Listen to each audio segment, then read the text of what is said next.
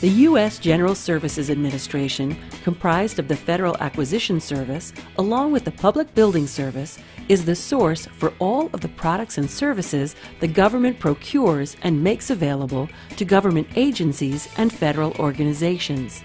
FAS operates at the core of the GSA mission, leveraging the buying power of the federal government to acquire the best value for taxpayers and federal customers. GSA's vision is to achieve a zero environmental footprint. That means GSA will eliminate its impact on the natural environment and use its government-wide influence to reduce the environmental impact of the federal government overall. GSA is also using its purchasing power to drive the market to produce a wider variety and greater number of products, services, and workspaces that are more sustainable. The GSA also has a history of commitment to sustainable design and green building practices. They're in the vanguard, and beginning in 2003, they set a standard of achieving a minimum of LEED Silver certification for all new construction, renovations, and interiors. What makes this interior office renovation project unique is that it is one of the first interior renovation projects targeting LEED Gold certification. LEED stands for Leadership in Energy and Environmental Design. LEED sets the standard in green building. The LEED criteria cover 6 distinct categories of sustainable construction. It takes into account a site that has excellent access to public transportation, making sure the building is as energy and water efficient as possible with minimal environmental impact, using as much recycled material as you can, and producing as little waste as possible. LEED also focuses on a healthy environment. Clean air, good light, and thoughtful design can help people inhabiting space to be more productive. It can even help improve overall health. With the renovation of several floors of offices in New York City's Federal Plaza, the GSA FAS looked to create a model for all sustainable future agency renovations. It is anticipated to be among the first LEED Gold certified interiors of a GSA-owned and occupied workplace nationwide, and the first of the regions. In the design and execution of this sustainable environment, the GSA FAS has created a vibrant case study that brings the spirit of their mission and vision vividly to life.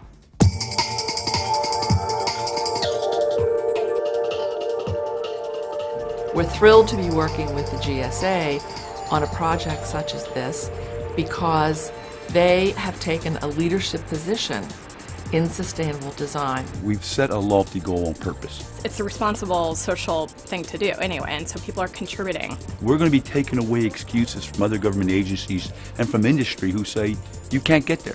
GSA is the largest landholder in the United States. We need to be the role model. So they feel that this is an opportunity for them to develop and grow the green economy. A LEED certified interior leverages cutting-edge technologies and innovations to minimize a building's environmental impact while enhancing the productivity of the workers inhabiting it by providing cleaner air, better light, and a design that is responsive to their comfort and work dynamic. Those innovations start with the design itself. You can reach up to 16% more efficiency in your work in a sustainable work environment.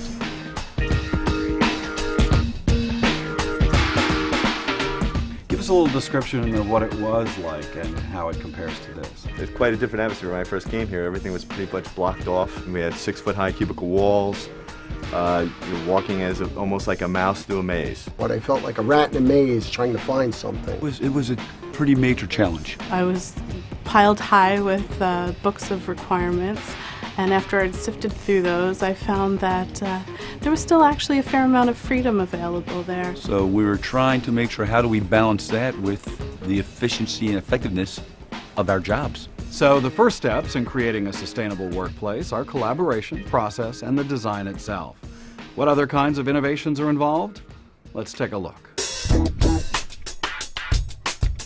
50% of the LEED points are achieved during the construction process. We contracted a firm to collect and sort and recycle as many of the materials that we use as possible. Which the recycling plant weighed everything and gave us a certificate that all this material that was taken out of 26 Federal Plaza was recycled. paper products were recycled and metals were recycled. The existing furniture that was in the space was even repurchased and refurbished by a furniture installer so that it will be used again at a later date, so there was nothing wasted.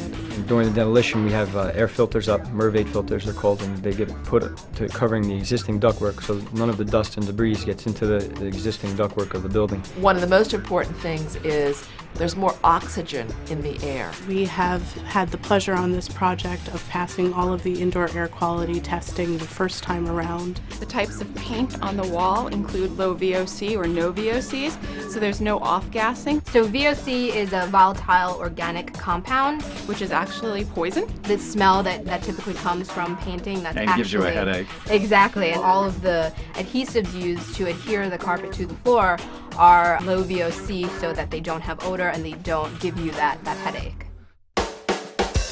This floor we had the ability to open it up all the way around, and keeping it really open was a big driving force of the design process. This is a very different setup than you would see on other GSA floors or other government floors. We've really emphasized lowering things, opening up daylight and view access. It's important for the lead component.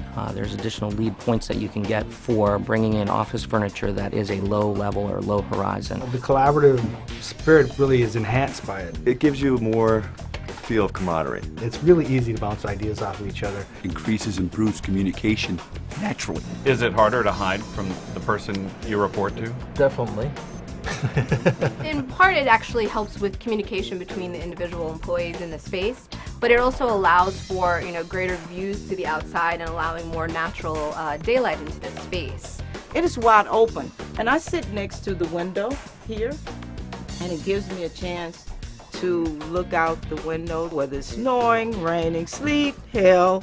Boats come by there. You get to see the cruise line. I got $1 million view. I got people that spend millions of dollars for a view of Manhattan, and I get to see it every day. The connection to the outside is very important in being comfortable and positive and efficient in working in a space. How does daylight harvesting work? There's actually a sensor built into those light fixtures, and it does readings to see how much quantity of the daylight is actually coming into the space, and will adjust the fixture up and down depending on the actual quantity. So if we have a bright day outside, the lights dim automatically. If we have a cloudy day, rainy day, the lights get brighter automatically. So the light you're having in your workspace stays the same no matter what kind of day it is. Well, Elliot, we have a multi-design swing arm featured light here, and provides a very good dome of light for all your, reading and work needs. The older we get, how weak our eyes get, so. I don't know what you're talking about. What part or what percentage of what we're looking at comes from recycled material? Well, each part and piece has its own percentage, but as a majority, I would probably say about 60% of the actual product comes from recyclable material. That's the biggest plus, that we're not filling up our landfills. Chair, comfy? Just smile. I'm smiling, And it's made from 60+% environmental recyclable material. This is actually the break room, and one of the great things about the break room is this great countertop material. It's made from 100% recycled glass, and it's actually manufactured nearby by a company called Icestone that has their warehouses in Brooklyn. And the floor? The floor is actually a great product because it has 65% recycled cork, and cork is considered a rapidly renewable product. There's a certain percentage of materials that needs to come from within a 500-mile radius of the construction site, which in this case is Manhattan. It's called a regional material, and it decreases the impact on the carbon footprint of shipping materials here from all over the world or over the country. There's actually bicycle racks in a couple of the copy rooms here that counts as a credit for LEED. We have another space outside here where if you come to work and it's a summer day and you bike to work or walk to work, you can shower up and clean up before you come to the workspace. We have a lot of other things that are behind the scenes that make it very much a green building. We are going paperless, gradually eliminating all the printers. Everything from the shell to the chair is the way I like to think of it. I think that employees can see that they're part of a bigger movement, that the little things that they do day to day are contributing to higher arching goals of sustainability. This is really something that's contributing towards saving the environment. There are people that will literally gravitate to this agency because they want to be part of an agency that has that as their vision, that we're leading the way in green and sustainable. I'm Elliot Forrest. Thanks for joining me at the new FAS offices in New York City.